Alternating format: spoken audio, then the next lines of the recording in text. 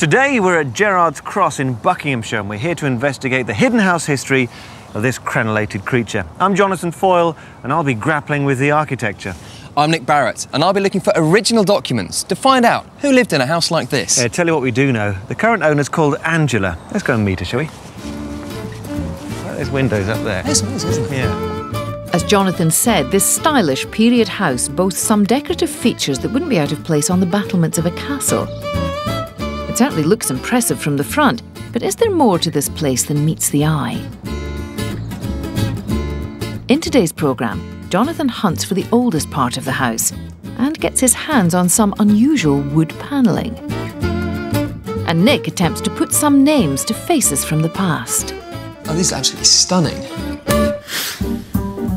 The present owner, Angela Windsor, moved here with her family in 1991, together with one or two pets.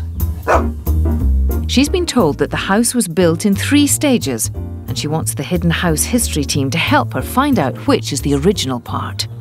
So there's 3 parts: barn, cottage and then house added on. So it's like an early barn conversion in a way. Very much so. And she's also got something juicy for Nick to get his teeth into. I do have a picture that I found in the attic of bits of the house, and there's a lady standing by the well in long attire, and then there's a photocopy of a deed, and it's got some dates and things on it. The photograph really intrigues me because it's so rare to get the glimpse of potentially someone who'd have lived in this house. Could those documents and photographs reveal who once owned this house? And what about that rather overstated architectural feature in the front hallway? This is the wood panelling I was telling you about, which I think is probably South American rather than European. Well, I don't, but my carpenter did. It's busy, isn't it? It is busy, and it's ugly. So you don't like these fellas greeting you every time you walk in the front door? They're very gargoylish. So, Angela wants to know how old her house is, who are the people in the photographs, and where does the wood panelling in the hallway come from? How will Nick and Jonathan kick off their investigation? So what do you think then, Maestro? I'm glad I'm not in your shoes. That place is an absolute maze in there. And it's about 5 times bigger than it looks when you arrive, isn't it? Yeah. She's talking about 3 phases. I've got a date then. Angela mentioned she's got some documents and also photographs. Now that's great. I love working with old photographs because it gives you a face, a personality to put back inside the house. So that's where I'm going to start. OK, right. Well, let's get that tea she promised, shall we? Personality of the house, perhaps, but what about the character of the area? It was thanks to the arrival of the railway in 1906 that Gerrards Cross established itself as a wealthy commuter town within easy reach of London. One of the area's biggest country estates that was redeveloped at the time was the Orchil estate. That's where Angela's house stands. In fact, it's but a stone's throw from the original manor, Orchil House, now a rather upmarket girls' school. Angela's house itself looks quite grand, but Jonathan is not easily swayed by first impressions. Gerrards Cross is full of big houses built by people who wanted to pretend they'd inherited a bit of old England. This one is sort of Elizabethan, so you've got the crow step gables up there, one step going up to the next in quite expensive cut stone. And the windows that stick out too of Elizabethan in character. So this to me looks like a late 19th century building that's pretending to be Elizabethan, and it's pretty much all of one style where you enter, but it doesn't mean it's the same round the back. That's where the real history of this building could lie. A mock Elizabethan manor built around the end of the 19th century. And Angela's been told that there are 3 different stages to its construction. Jonathan wants to see the evidence for himself to try and date the oldest part. Right, so facades are what you're supposed to see, but tucked around the sides and the back is the business end so often for me, because this is where people spend least of their money showing off. This is where the building stands the best chance of being unrestored. And it's where you see junctions in the fabric like that. You can see that Victorian part there in the dark red brick meets Is it older? Well, let's work it out. It's got an orangey brick and it's got round windows we're seeing for the first time. There's one there and one further on, so we've got a pair of them. And those round windows I've seen in Georgian buildings. They love those simple geometries. To me, that's an 18th century piece of building, older than what I first saw. Well, what about this? White rendered block. Could it be a third phase, even older? Are we going back in time? Well, what you can say is that this big arch here, or opening, is not meant for human habitation. It's supposed to be a barn or a stable. It's an agricultural building. So it looks like 3 sections. One for livestock or agricultural use, then a farm worker's cottage, and then the main house. But all is not as it seems. Well, look closely, because this is where the magic of the details come in. Because above the barn, that brick detail there at the eaves carries on right the way across this part with the domestic-looking windows. What I think we've got here is one consistent, older, Georgian piece of agricultural building, and a pretty fine one too. It's 2 buildings then, not 3 as Angela thought. The Georgian farm worker's cottage and barn are one part, the fake Elizabethan house the other. But is it that simple? Jonathan will have to do his homework and get it down on paper to see how it all fits together. Is those here? That's them there. And Angela's turned out her attic to show Nick those documents and photos. Oh my goodness. What, if anything, do they reveal about the previous occupants of the house? And we've got a lady sitting by a well. Which is the one at the front. So we can actually sight that.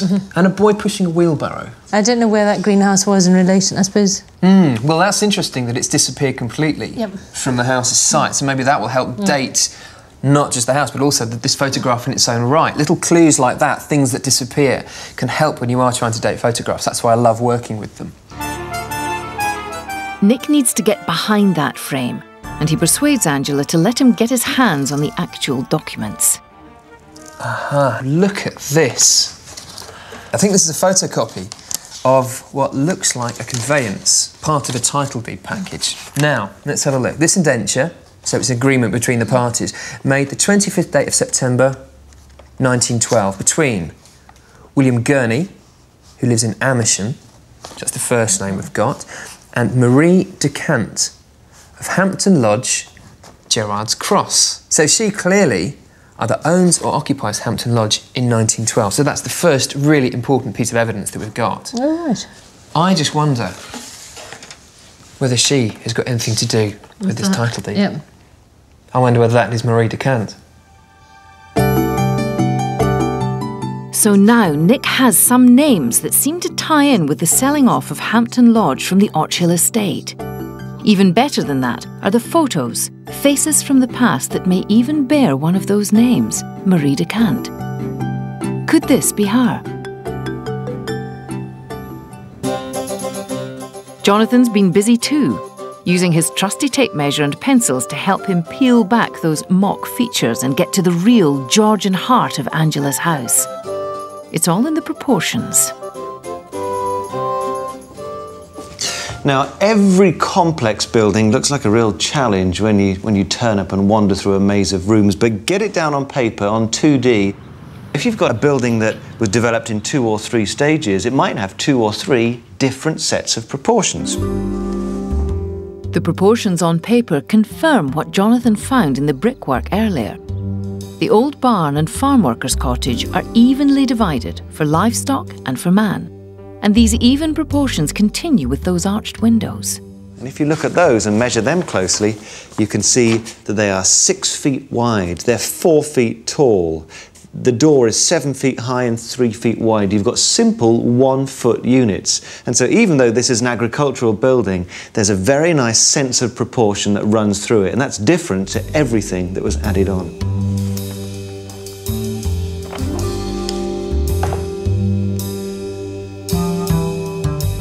Angela, come and have a look at this. Nick's been searching the census records online and is beginning to unravel the mystery of the woman named in that document which Angela found in the attic. I've got a couple of gems for you. Both of them relate to Marie Decant. The first dating from 1871. Here we have Marie de Cant, aged 4.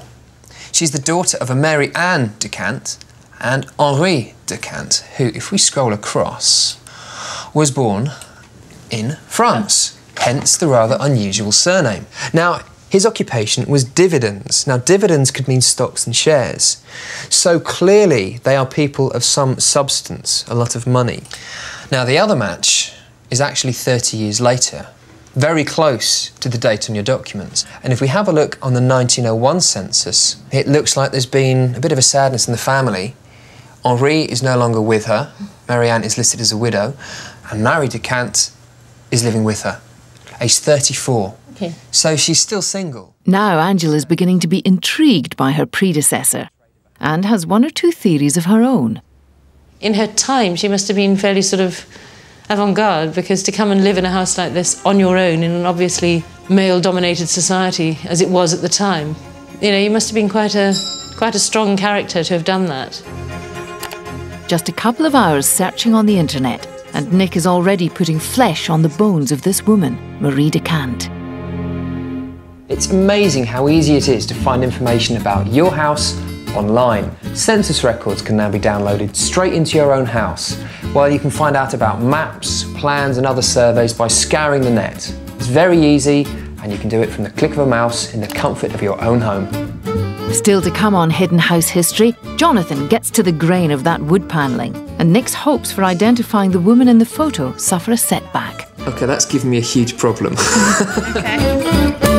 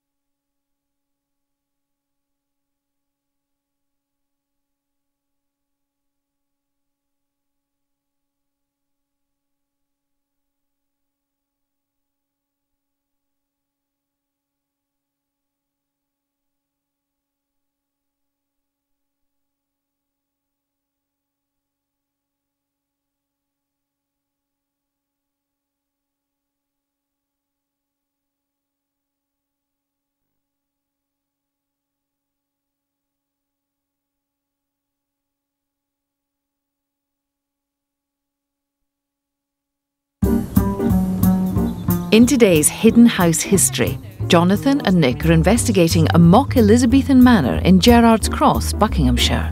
And if you look there, there's... Nick's found out that one of the previous owners was called Marie de Cant, and she lived here in the first half of the 20th century.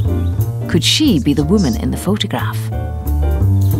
And Jonathan's convinced that there are two key phases of building, an 18th century Georgian back and a 19th century mock Elizabethan front. But what about the wood panelling in the entrance hall? Is its past as exotic as Angela hopes? Something about it doesn't quite fit, and it's roused Jonathan's curiosity. Now the question for me is, was this joinery always in this room? Was it designed for the room, or might it have come from somewhere else and was recycled and reused to fit the space? We'll have a look at the corners. Again, the magic's in the details. You see that fat board here of oak in the middle? That's one hand span, okay? I'm keeping that dimension there. I'm carrying it to the far side of the room. And this one is a couple of inches broader. And have a look at this. You see, the original joinery in this room is overlapped by the panel. The poor fit of the wood panelling convinces Jonathan that it's a later addition, but he's no nearer to discovering what the type of wood is or where it came from. Nick, on the other hand, has been bolstered by what he's discovered from the census. Now he wants to find evidence that'll prove the woman in the photograph is indeed Marie de Cant, who lived here in 1912. He's called in Sophie Bougeot-Labrune, an expert in dating period garments and costumes. Can she confirm what he hopes? What would you say, or how old would you say this photograph is, just simply from the style of clothing? It looks to me around 1900s. because of the high neck on the blouse. Okay. The sleeve head is quite voluminous, quite large. At the top here, yeah. Yes, and you can vaguely see a bit of a pigeon chest, which is classic of the 1900s. Right. If this is Marie de Cant, the earliest she could have been in our house here is 1912. Bit of a setback for Nick then. This woman's clothes seem to be turn of the century, over a decade too early to link her to Marie de Cant and the date in the deeds of 1912. He'll have to try a different approach. Right. Jonathan wants to pinpoint the source of that wood panelling, so he's asked tree specialist Paul Sharphouse for his expert opinion. He should be able to separate the wood from the trees. While Jonathan leaves Paul to put the timber to the test, Nick is on a quest. He's heard about an exhibition